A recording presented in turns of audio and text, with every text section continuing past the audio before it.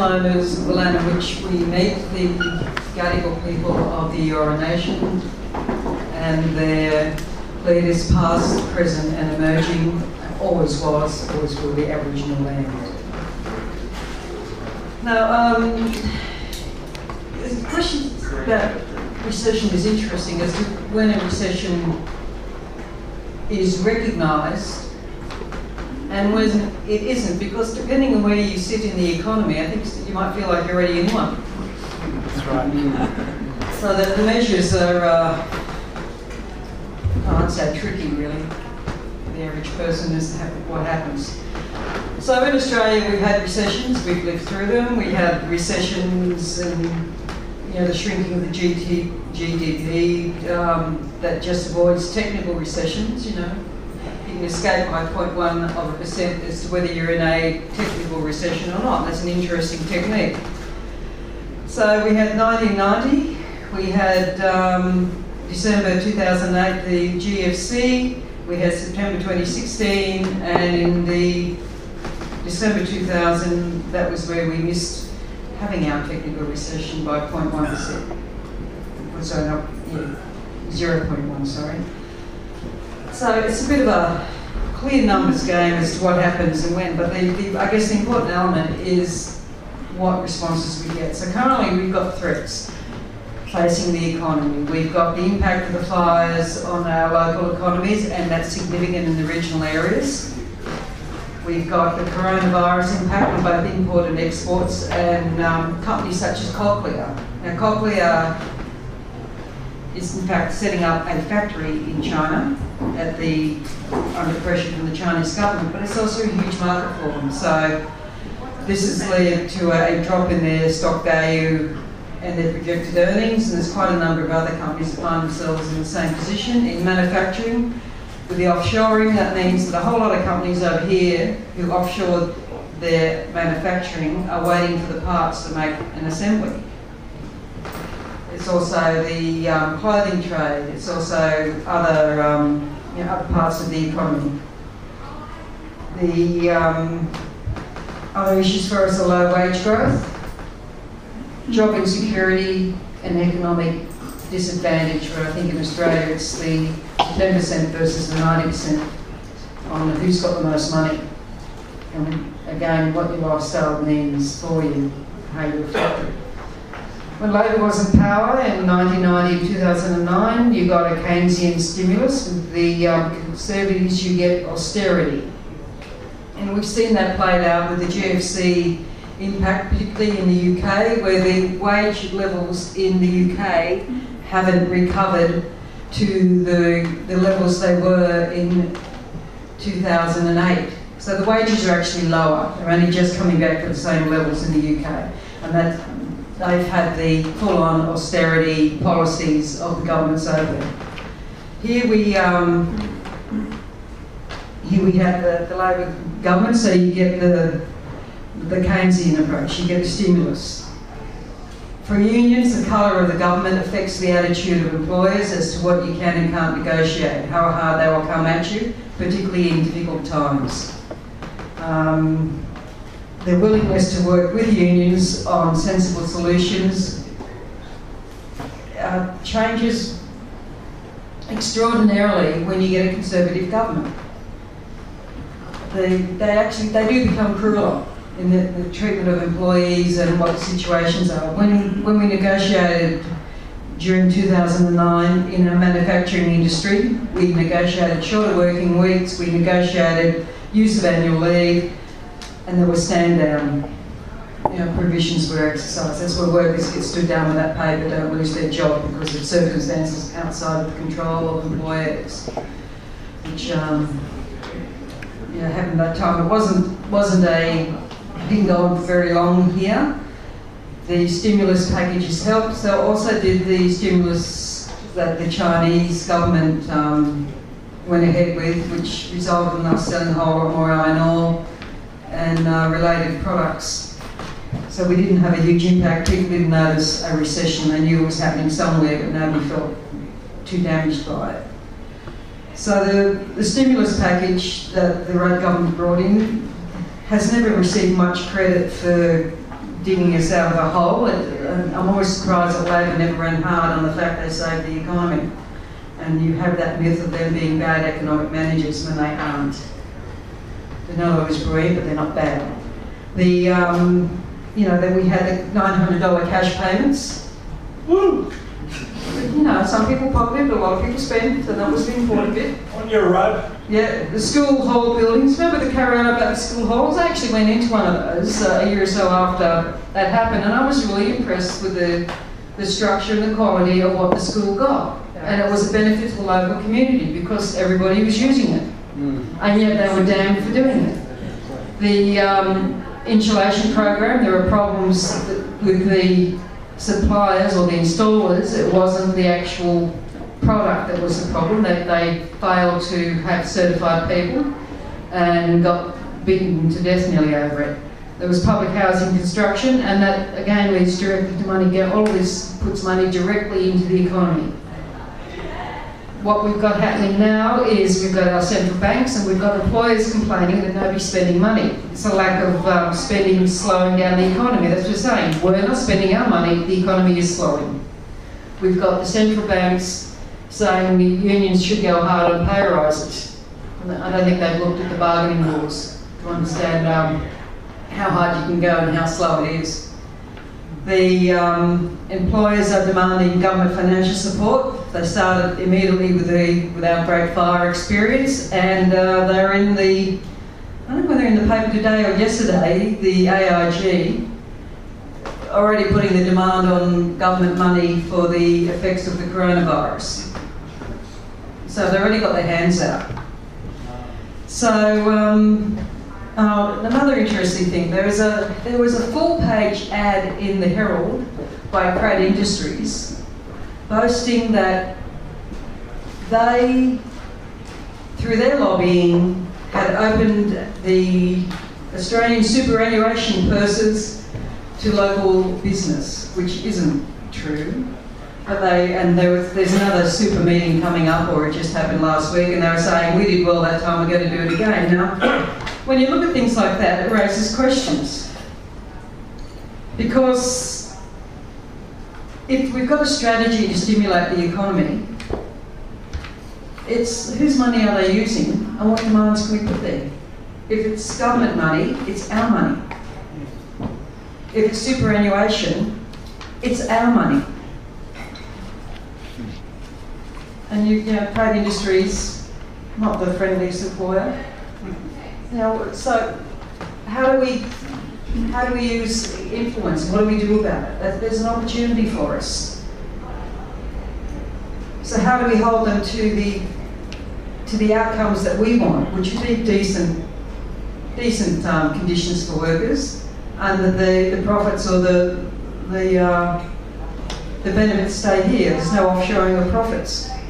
How do we do that with both government and super money? So we need to look at that. So what are our demands and how do we get heard? So the demands that are frequently raised are increase the unemployment benefit and pensions, because this directly flows into the economy.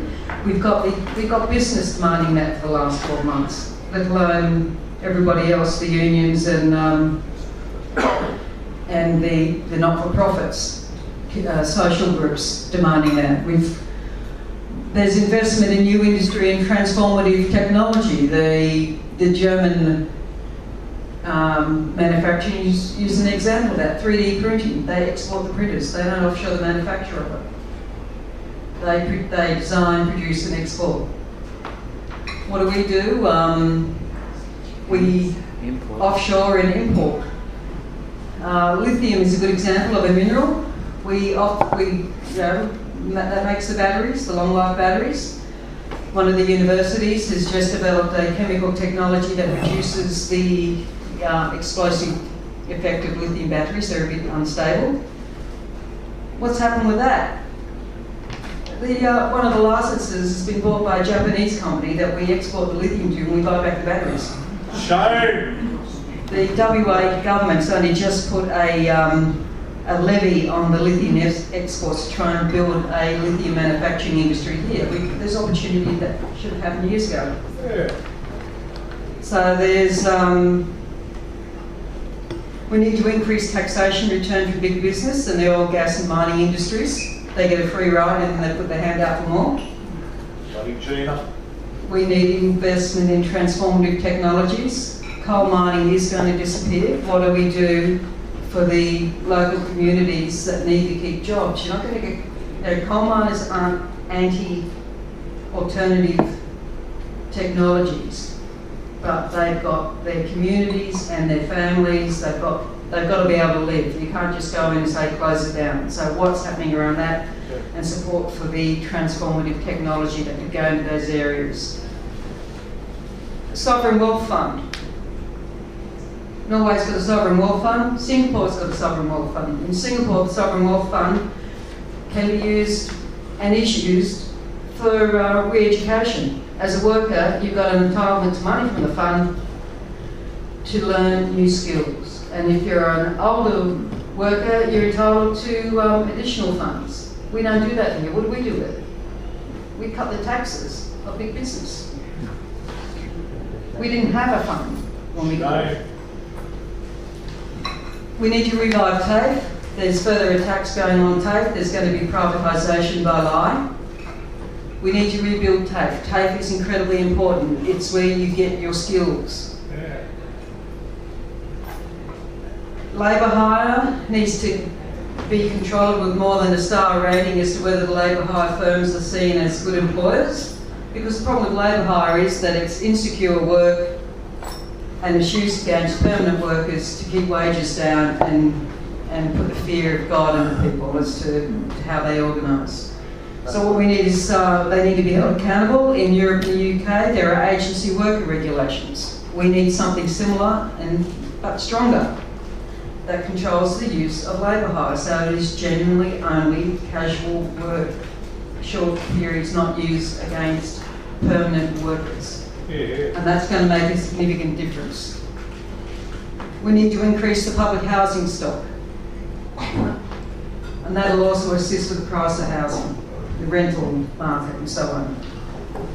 It's a crying demand, and the action of the federal government has been to outsource it to community groups who are expected to take the pushes for them to take loans in the form of bonds, or where they're pushing. They're looking at the UK model where we buy bonds. That goes to local community housing to build housing. So it's a walk away from government obligations. We ought to follow the New Zealanders and introduce well-being as a budget measure. They did it last year. We should look at that seriously. Budgets can't be about whether you've got a surplus or a deficit. It's got to be about the effect on our citizens and the quality of life of our citizens. So we really need to look at the well-being measure. When government supports industry, there has to be measurable outcomes that are a public benefit, not just free money, because it's treated as free money at the moment. Give us a loan and we'll do what we do. It's not even a loan usually, it ends up as a grant. It's come up in the last week, but we do need a fast rail link on the eastern seaboard, and it needs to be properly built and constructed, and so that the opportunities go into regional towns, that they are linked to a fast rail network, because that opens industry to regional towns, because you can move your product quickly. And that's what you need in the marketplace. So we need genuine fast rail links.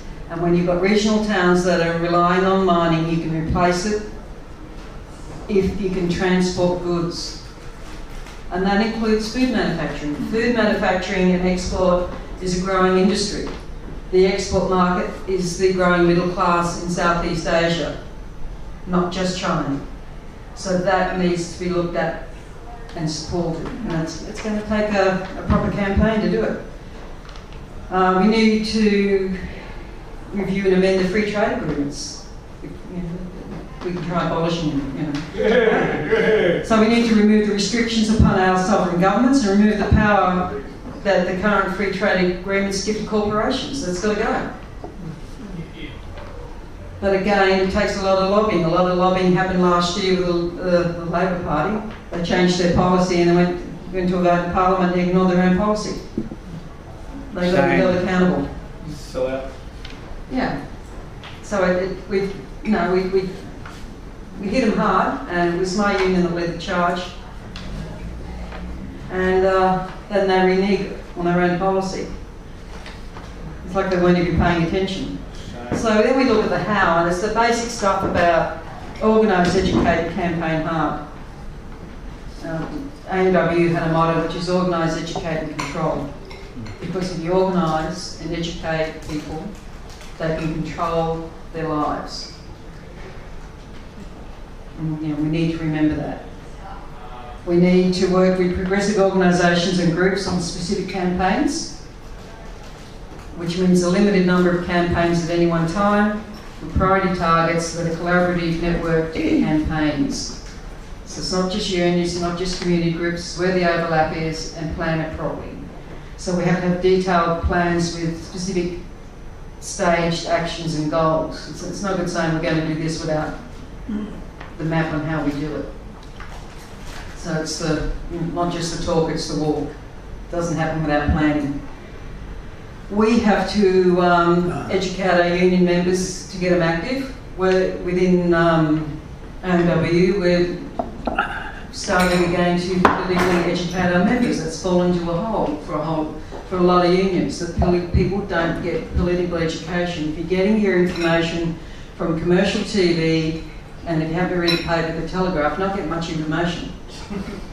Right? You're getting opinions to sway you, but you're not getting any information. Murdoch is toxic. We need to learn and adapt as we campaign. There are examples of effective campaigns. The CSG campaign, Lock the Gates. It's been a very effective campaign, which has the exploiters having to argue on the terms of the campaign. And they've effectively engaged local communities and groups. The schools campaign for climate is another good example. There's a small group, but very effective, and they've engaged the community in that campaign, and they're very smart and they're very adept at picking up information and running with it. We had an example, we spoke to them about their list of claims. We said, you've got a problem here, you've got nothing about moving to new technology and what the impact is of workers. It sounds like you're just going to abolish a whole lot of jobs up a hunter, and it's not going to be received well. And overnight they adapted their policy. They listened and they work, and they want to work and reach out to those groups. So that's an example. We need to see where our allies are. And one of the most unlikely allies that you hear about is the Country Women's Association. They are very good on a whole lot of policies. If there's groups like that, we work out ways of working with them.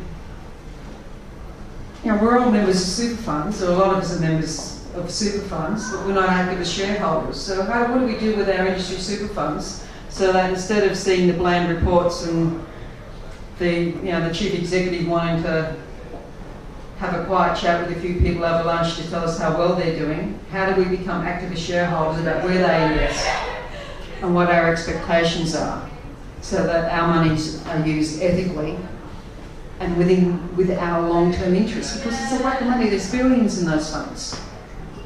But we're passive shareholders. And it probably suits the people who run these funds. But how do we get active? You don't need a lot of people to get active. We need to train our people in lobbying, because you can't forget the political element. There's a saying about the decisions that we make at the bargaining table, or we achieve at the bargaining table, they can wipe out in the parliament. They do.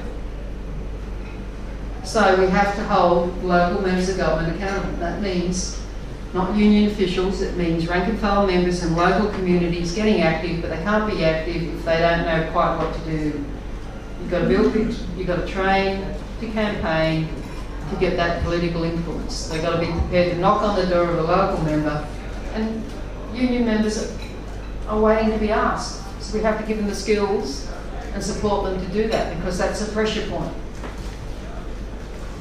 We need to build social power that sustains change campaigns. So we're very good at running and doing campaigns at times, and then the whole thing collapses in a heap when we lose a whole lot of networks. Now we did that with the Your Rights at Work. A whole lot of community activists created, and then government changed, and then nothing followed through. We lost a whole lot of activists because they weren't given anything to do. They wanted to be active, they weren't asked to be active.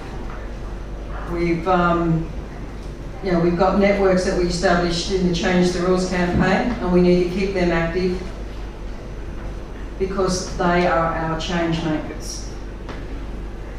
And it can't be command and control. You have to trust the local community groups, but there can be central coordination about what the objective is. It's how they get there. As long as we don't get sued, it's fine. So milestones and common goals. And we have to be clear on our messaging versus activism. It's the whole lot of, you see petitions all over the place, activism and all the rest of it. We've got to really knuckle down on activism versus messaging. We want to take the message out there to get people active, but we have to understand what our end game is, and that's activism for change. And it's doable. It's tiring, but it's doable. Okay. Thank you very much, Robyn.